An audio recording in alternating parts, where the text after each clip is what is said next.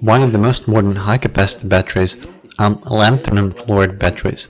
The Russian company High Energy Battery Systems has been working on this type of secondary power source since 1999 under the leadership of Alexander Potanin, PhD, in technical sciences. A lanthanum fluoride battery represents a fundamentally new class of secondary elements, solid-state batteries. Its anode is made of lanthanum, and the cathode of fluoride, bismuth, or lead. Barium lanthanum fluoride is used as the electrolyte. Besides, this electrolyte is hard.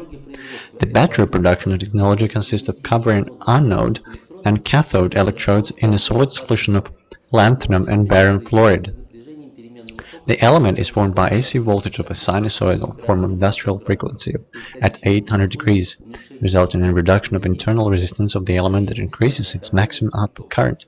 During the subsequent discharge cycles, the current source with the open circuit voltage of 3.7 volts had stable discharge characteristics at a voltage level to 1.5 volts. The theoretical energy consumption is up to 750 volts per kilogram. The capacitance per unit volume is over 1330 watts per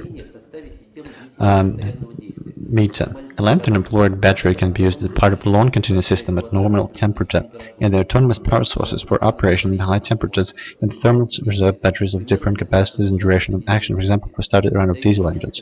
Current of this type of batteries is an optimum combination of high specific electric power with operational safety and very small size.